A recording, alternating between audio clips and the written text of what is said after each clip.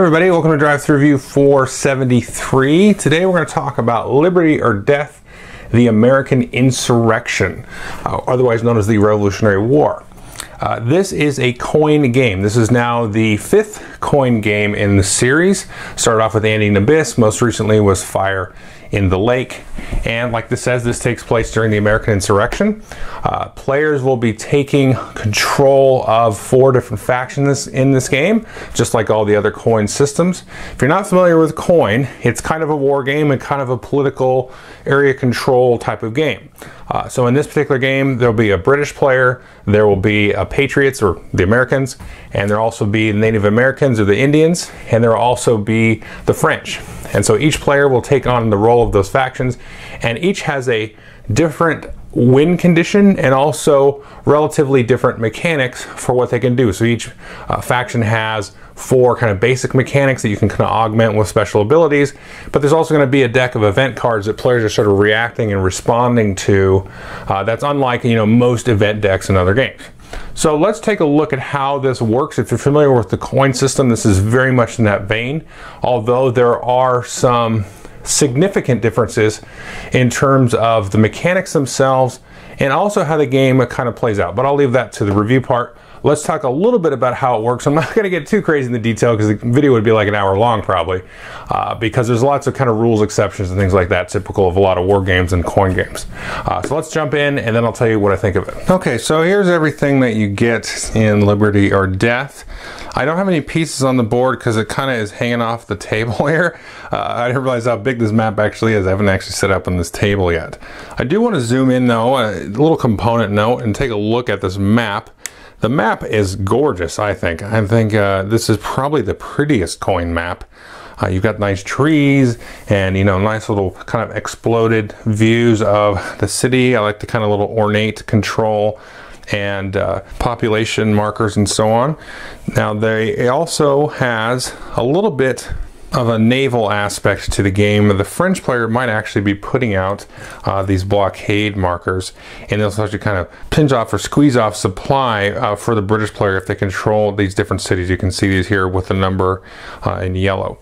And there's also going to be some vying for control and battles that happen here in the West Indies. It's kind of abstracted here. The British and the French can actually send troops down here. And so this is going to very much dictate how much the French actually get involved in the game. The only other thing probably to note here is this continental line here. You can see if we take a zoom in there on the northwest space up there, that number there is in black. These are sort of like native lands to the Native Americans out this side. Over here, they're going to be able to more easily, get their war parties out and so on in these spaces over here. But you'll notice there's no lines of communication or anything quite like that. Although, like I said, the naval aspect kind of gives you a way to sort of jump and travel from city to city. Now, if the French ever get their French naval intervention up to 3 here, then that will actually eliminate that action. It's called a garrison action, so you can jump around. So kind of think of that if you played other coin games as sort of your lines of communication there. So here we can see some of the cards that come in the game. And if you're not familiar with the coin game, definitely go watch one of my other reviews. But the idea is that you'll have a deck of these cards, and this is the order that the factions will get to operate. So in this case, maybe Britain, French, Native Americans, and then Patriots. Or if this card came up, then it would be a little bit different order. It'd be Native Americans, Patriots, British, and French. And so you have the option to, as the start player, to get to activate maybe one of these 2 possible events. You have sort of a non-shaded and then a shaded area, or you can do one of your normal actions. Now, one thing that's different about this compared to some of the other coin games is you can actually see here the years on the upper left hand corner there. So this is 79 and 80 and so on. Now you could just shuffle everything together, and I don't think it would actually be bad if you did that. I haven't tried that. But you can go through based on the scenario and take a certain amount of cards out of each of the different decks and then build them. So you're going to take and build them in kind of in sections. You're going to take 10 cards, say of 77, 78, and then you're going to shuffle in these winter quarter cards into those 10. Now these are kind of like the propaganda cards in the other coin series, but they work differently. Now you don't just shuffle this anywhere randomly inside each group of 10. You actually shuffle it together with the bottom 4 cards. So you are always going to have some kind of delay before you get to this triggering the winter quarters. It's a little bit more predictable. But when this comes up, you can actually see it says in the card here, when this card is turned up, stop. Swap this card with the played card and conduct winter quarters immediately. Now, the rules do give you a variant to not play that way. You can actually wait and see it on top of the deck, know that it's coming. Everybody else can do, you know, a limited action there. I haven't tried that. I've tried it with just the rules as written, and I like that a lot because it's a little bit more of a surprise. You know that it's coming. You know it's coming. You know it's coming. Okay, we got through 5 cards in this deck. We know it's somewhere in these next, you know, 4 cards here, and it's going to come up. But when exactly it's going to come up, you're not exactly sure. And when it comes up, it just happens. There's nothing you can do about it, which makes a little bit more sense because if you think about it, like, you know, wintering, you know when winter's coming, but you're not really sure if it's November or December, you know. So, and the other thing that's interesting about this is you actually have these little triggers on here. So this says actually reduce the larger of the, and this is the casualties, the CRC and the CBC. So this is the rebellion casualties or the British casualties by half the difference running down. So you take whoever's currently winning a little bit and reduce it down a little bit during the different steps that'll happen in the winter quarter phase. And there's all different ones of these too. So I like it's kind of a little, you know, kind of a random event that'll happen. So this is kind of a different thing for the coin system. I think it fits this theme pretty well. I'm just going to spoil a little bit. This game's friggin' amazing. But I'm glad to see somebody really try to change up how the event cards come out. And this is a very interesting way that it happens. The other cool thing are these brilliant stroke cards. Now you can see there's a special one here. This is a French one. This is called the Treaty of Alliance. And the French don't really get involved until they can play this, but they can't play it right away. And then all of the other factions, including the French, that they've got their own brilliant stroke card. And what happens here? So if you are eligible faction to do this, and you're kind of like first up, then you're going to be able to play your brilliant stroke. And they're all the same. Execute 2 free limited commands and 1 special activity in any order. Leader must be involved in at least one of the limited commands. And I'll explain the leader here. You can see George Washington. Whoops, sorry. You have leaders in this game that'll be in spaces. So you can do this, and then everybody gets reset to eligible, and then you're going to then play the next card. So you can try to kind of time it to basically cancel the card that's about to happen. Not a winter's quarter card, you can't cancel those. But then you can say, okay, I'm the Patriot, boom, I'm gonna play that, and then look, I get to go first on the next card too. So you can really try to do that. Now, these can also be trumped here. So this one says the British one. You can see at the bottom, it has the same effect there, but British may trump Patriot brilliant stroke all factions to eligible. So what happens is if the Patriots try to do that, then the British can play that, who can also then be trumped. But then what happens is this card will go back into the Patriots' hand, and then now the British one is out. So there's a little bit of an interesting mechanic here to try to get somebody to trump you, and then you can kind of play a little bit later on where, you know, maybe it's a little bit more effective. There's more troops on the board, and, you know, maybe it's a little bit bloodier. So that's cool. I like that. That's kind of that. You get that little bit of player agency involved where they're like, you know what, screw this. I'm going to get in there and try to do this awesome maneuver that maybe Washington or Howe or somebody that was known for. So those are kind of the changes there to the event deck there in the cards. So I did mention leaders, and here you can see there are standees for the leaders. You don't have to use the standees. There are also little tokens like so that you can use for Clinton, for example. Now leaders have, here it is, the leader capabilities card, and they have different abilities that they can do. And now during the winter quarter phase, you may have to actually change leaders. You'll look at the next card that's coming up, and based on the order of the factions there, they may actually switch from one leader to one leader to one leader. So you can see Gage becomes Howe, becomes Clinton, and then once Clinton's out, that's it. But Washington is the Patriots' only leader. And so wherever these leaders are at are going to give you different cool special abilities based on, you know, different actions that you take. You might actually do a battle and so on. So Clinton here, for example, he can actually do skirmish actions, one of the British special abilities, and that'll actually allow you to move these militia. We can remove a bonus militia. Whereas Washington here, you know, you really want him involved with battles because he can really swing the tide and also swing sort of the, the support of the people during a battle. So that's another interesting mechanic, and I think it's appropriate here for this, this time period and this theme.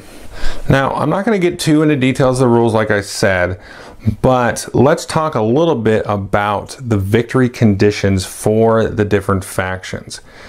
Now, this is very, very interesting, and I'll talk more about it in the review in terms of what the implications are for this. So, like I showed you earlier, there is the total casualties that'll happen. So, in this game, you're going to have battles. You're going to have a lot of battles here between the rebels and the British, and the French will be involved. They're going to be on the rebel side. The Native Americans are going to be involved. They're going to be on the British side helping out.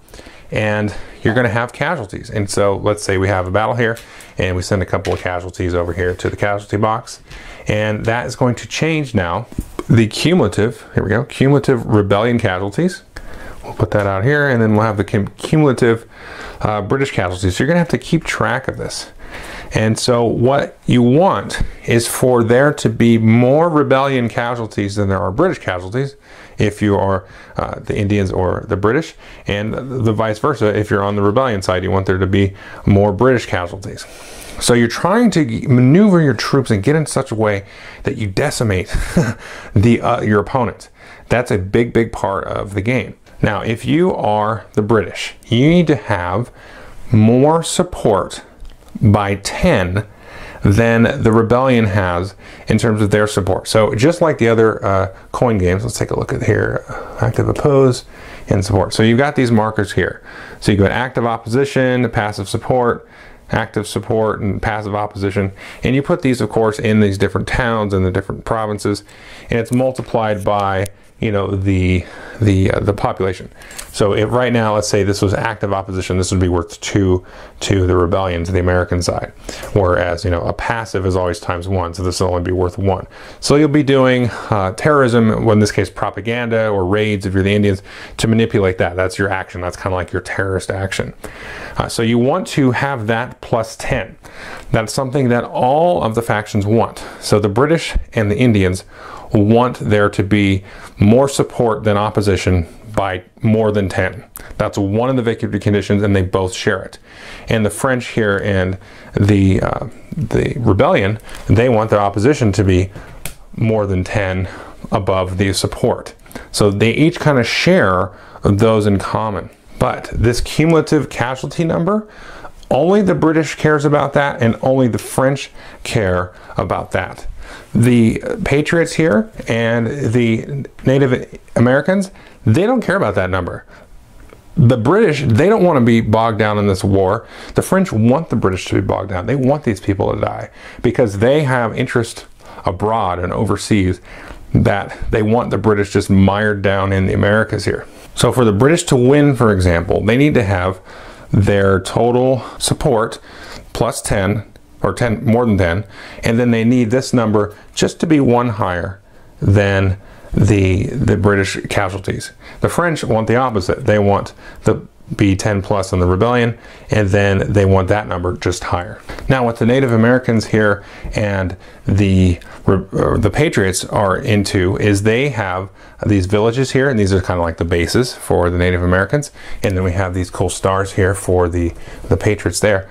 They want to have more bases, basically, than the other. Now, you actually take and subtract the current villages by 3. So let's say, for example, we had 6 villages out. We subtract that by 3, so there's actually 3.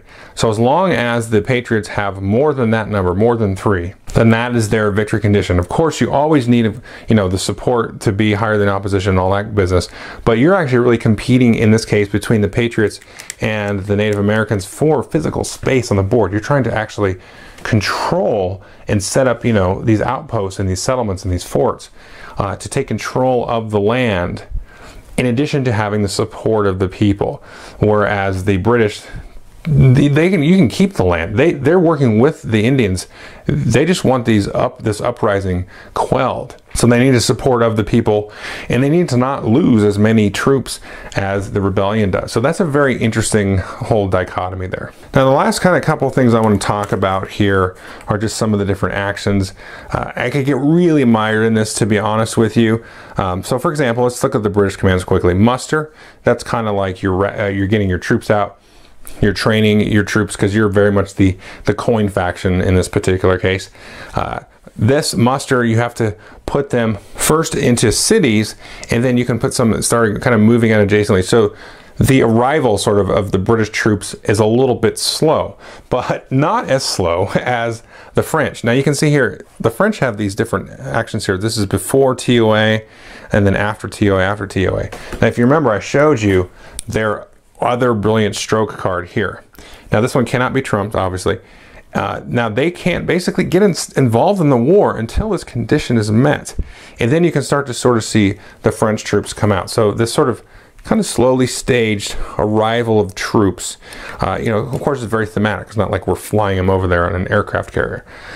So that is a very interesting kind of thing. And so what's going to happen with that is a lot of the activity is going to really kind of focus up here in these kind of original northeastern colonies up here. And then these southern areas here are not going to be quite as involved, especially if you play the long game, until a little bit later on. But it does kind of allow for some maneuverability as well, because there's a lot of sort of uncontested area, at least relative to the northeast here, which makes for some interesting kind of gambits to maybe strike down here. You know, the whole Navy idea comes into play a lot, where you're kind of moving troops between the cities. And that comes to kind of this garrison, which is sort of the movement via lines of communication, which there are none here, but that's kind of the jumping navally from city to city. And then you've got march and battle, which I'll talk about battle in a minute.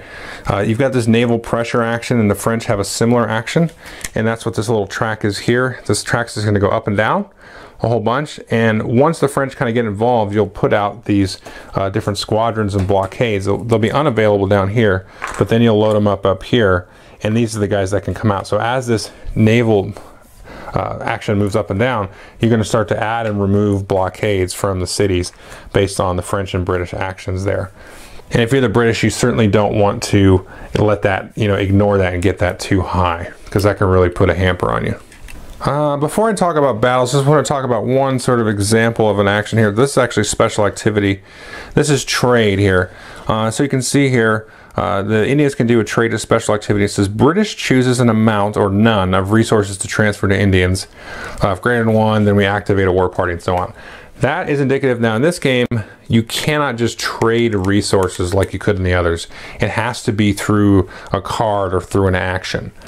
But you're very much coupled together still, and I'll talk about more about that. Now let's talk about battles, because this coin game actually has battles. It's even got dice to roll and combat and so on, which is pretty cool.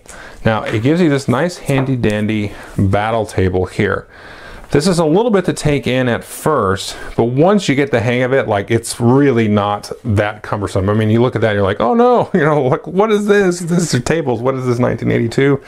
No, it's not bad at all. So what you're going to do is you're going to total up here your troops and things. So you've got different troops. You've got this militia, which you can activate possibly and add more points to your battle strength. So if you had you know, if you activate these, you get a little bit of a bonus for every 2, or if you have 2, excuse me, militia. And then you got different cubes here. These are regulars, and the green ones are Tories. And you have these continentals. You might actually even have a French troop in there, or militia. You may have a fort in here, which is going to change things. So you're basically, for the most part, going to count up all your pieces, and each of them is going to be worth 1. You will have to actually pay a resource to be involved. So let's say the rebellion initiated a combat. Now if the French wanted to add their troops to it, well then, you know, they'd have to pay, and vice versa. If French was involved, then the US would pay. The militia become involved on the defense. The forts actually count. If you're the defender in that case, if you're attacking, you don't get to make use of the fort, because obviously you've left the fort and you're attacking. And then you're going to take all of the different numbers and add them up. So in this case, we've got 1, 2, 3, 4, 5. And so you're going to divide that by 3. So if we had a 6th one in there, we would get to roll 2 dice here. And so you, for every basically denomination of 3 up to 9, you're going to get to roll up to 3 dice. So you add and roll that. And this is going to be the amount of losses that you inflict on the other side. So in this case, we've got 5, but there's also going to be bonuses here. And so you're just going to take a quick scan of this. So defender loss modifier. So as the attacker, maybe I rolled 5, and then so at least half attacking pieces are regular, so you would look at that and so yeah, maybe that's right. You get +1 there. At least 1 attacking piece is underground. If you got a leader, some of the leaders give other bonuses here. So Patriots, French defending with Washington will actually reduce their losses and so on. Then you look the other way, and then each side is going to take losses. Now, if you take enough losses, or if you take so many losses that you actually have to remove forts, it gives you an order. So like you remove the French first, and then you remove a Continental, and you kind of go rotating. And then once those are all gone, then you start removing forts and all that. If you are the winner and you remove less pieces, and you remove at least 2 cubes and or a fort, then you're going to be able to swing actually the support, because people are going to see, oh, you're winning. And then Washington's got that where you can actually double it. And if you think about it, that's kind of a cheap way in terms of the resources to do it. Because normally, just like in the other games like Alien Abyss, you got to spend 1 resource to remove propaganda or terror markers, or raid markers here. So here's a propaganda marker. There's Paul Revere. The name doesn't mean anything, but it's just kind of a historical thing.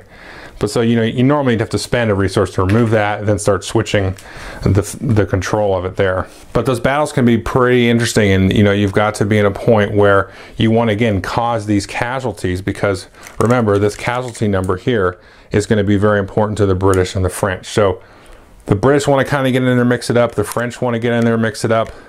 The Patriots and the Indians, not so much. I think that's all I'm going to kind of go over for right now. Let's jump into what I think about it. Okay, so that is liberty or death. And I do apologize for not getting into a lot of detail, but it would really take a lot of time to get through it. I played this now 4 times, and I'm just kind of figuring out the game, to be honest with you. It's on the level of complexity, it's not as complex as Fire in the Lake, which is definitely the most complex coin game, and probably a Distant Plane. It's probably right around a Distant Plane complexity. It's definitely more complex than Alien Abyss and Cuba Libre, but I wouldn't say like remarkably so. You might even be easier to get into this one if you've not played other ones, because there's been a few times where, gosh, I played the other one so much like it just kind of triggers. I'm like, oh yeah, that's how this works, and they're like, nope, that's not how it works.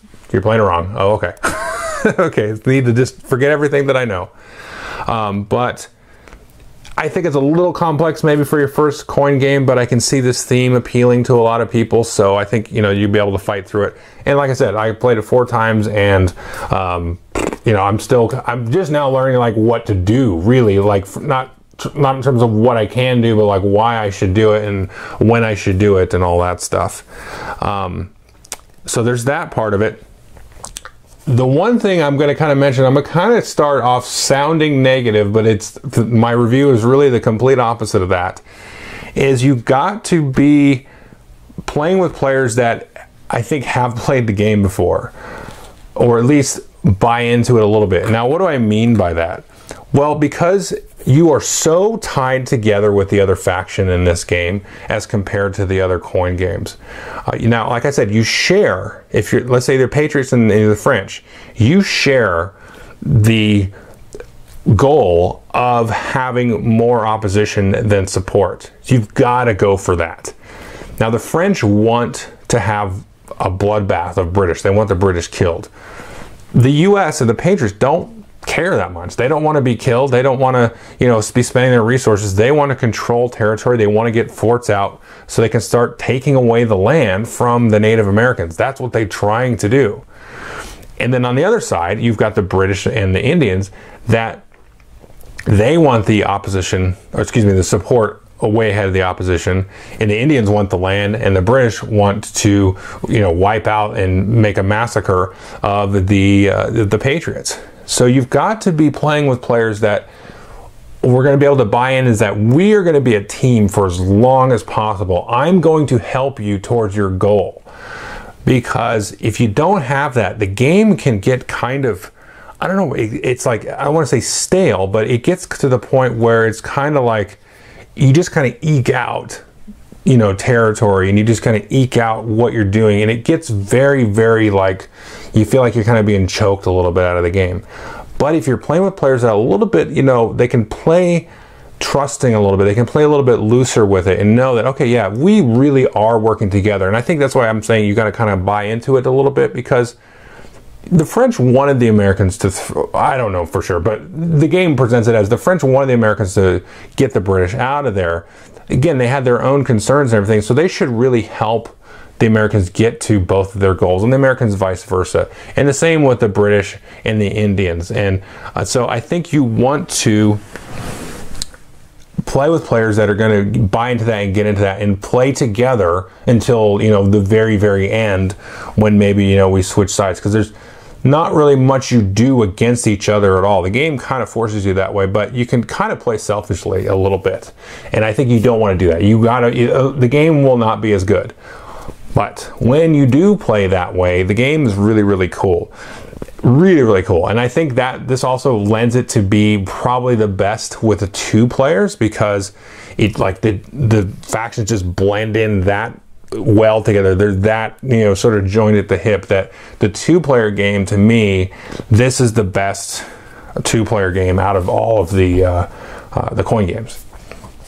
So the other thing is, though, the other reason that I think it's maybe better two-player, I don't know, I've enjoyed it four-player as well too, but and I've played it as the French player, and if you're playing the long game, it's a little bit of a slow grind. You're like, am I doing anything? You know, like for the first like 2 winters quarters, okay, you're like, your actions are literally like moving forces from available to unavailable to available, and it's like, that was interesting. Now, for me, I was engaged that whole time, but I could see players being like, that sucked. You know, I just did nothing on my turn. And there's an action like you literally just like give a guy a resource. You give the Patriots the resource. But you're trying to get it set up so that you can play this brilliant stroke card, this treaty, to get into play. And the Patriots got to be empathetic towards you and got to say, like, I need you to come in. We need to work up. It's kind of like you're working behind the scenes too, a little bit too. And this is one of the things, like, I only played it 4 times because you feel like you want to get the French in right away. But I don't know necessarily. I think you need to really like kind of time it in a way that they come in at the right time and just wreak havoc, because they get to do all this cool stuff. They muster, they put in Rochambeau, and he comes in, and you get to your Navy level goes up 1 right away, and all this stuff. So you got to really kind of time it to do that. So I think you've got to be empathetic with each other and be communicating. So even though when it comes your turn as the French, you're not like, I didn't get to do anything. You know what I mean? Like, you were still in the game. And so you have to be in it with your buddy. You've got to be in it together. And like I said, with the other factions as well. So to me, that is the best part of the game, because it's like a team game. It's really invests you into that. But I could see play, because I didn't expect that going in necessarily. Because I kind of expect like the other ones. Oh yeah, you're kind of together. And the coin games have really kind of done that. I think evolved a little bit over that in the last few games, where it's like, okay, yeah, you're on a team, and it's kind of less or more with the different games. And maybe Cuba Libre is probably the other one, although it doesn't play now as well. That the team is a little bit more important than the individual factions. So anyway, you can really get into that whole aspect of it. So that is kind of my takeaway from the game. I would say that's kind of the biggest crux of it. And I talked a little bit during the walkthrough about some of the different mechanics, kind of how the lines of communication are now the Navy, which is really neat. I talked about the trump cards. Those are really cool. There was one other thing I wanted to mention too, and it's spacing out on me. Let me think here. Oh, the battles. That's right. The battles is a really, really welcome addition to this game. And that was one thing that I was a little bit interested and curious about, because the other coin games don't have a lot of battling. You may have like a little die roll here and there, but it's more of a zero-sum thing. I build up enough troops to, activate all your militia, your terrorists, and then wipe them out. And there's a lot of jockeying back and forth. And it's more of an area control thing, where this is... it still kind of lends itself to that direction, but you can have a little bit of swinginess there, but you want to go in with a little bit of a sure thing in terms of the battles, and really try to be in a position where okay, I'm gonna, you know, start slaughtering you a little bit and do enough damage, and you got to watch out for Washington running around and just doing like, oh cool, we just got all kinds of support because we whooped your butt, you know. So I like that aspect of the game, and I'm glad they kind of found a solution. It can be a little bit intimidating, kind of walking through your first battle, though. But once you do it, it's butter. It's nothing. Yeah. So I think folks are going to not want to play the French. Probably they're kind of like the UAC. You know, where they have a little bit less to do early in the game, but as the game evolves, they get a little bit more interesting. Unless you know, have the attitude that I talked about earlier, which I think you should have. And then the British seem to be the toughest to win with. I don't know. It seems like they got everything kind of going against them for some reason. But again, you know, like I said, I'm just kind of learning a little bit still. The Patriots are very fun to play. Very kind of devious and conniving in a lot of ways. You know, manipulating support here and there. I like that a little bit. And the Native Americans are very, very interesting in terms of the different abilities that they can do. You know, with the raiding and plundering and all that kind of stuff like that. There's the warpath and skirmish abilities, which are kind of nice too for the British and the Native Americans, where you can kind of sacrifice yourself a little bit and to just kind of cause losses, you know, outside of battle, cause casualties outside of battle. So you can kind of ride around as the Native Americans and just kind of be, you know, jack people up, and that's cool. I like to do that. So anyway, that's kind of just some general impressions on the different factions. So I would definitely highly recommend this game. You know, in the back of my mind, I'm like kind of saying, okay, is this the best coin game? I think it might be. I'm not sure, because like I said, it's that player attitude is going to bring a lot to this game. I think it's probably most important with this game. But if I'm with the right group of people, I think this is maybe the best. But I think that it's the best, but it's also maybe the most dependent on, you know, who you're at the table with. And some games are more or less dependent on that, depending on the game. So just go for that, and definitely take a look at it. I did actually see that I think the game is completely sold out now, so I apologize. But I'm sure this will be back in print soon, and you might still be able to pick it up at a game store itself. But I think it's pretty well spoken for, and I definitely recommend folks, if you have any interest in this kind of thing at all, definitely take a look at this one. Thanks.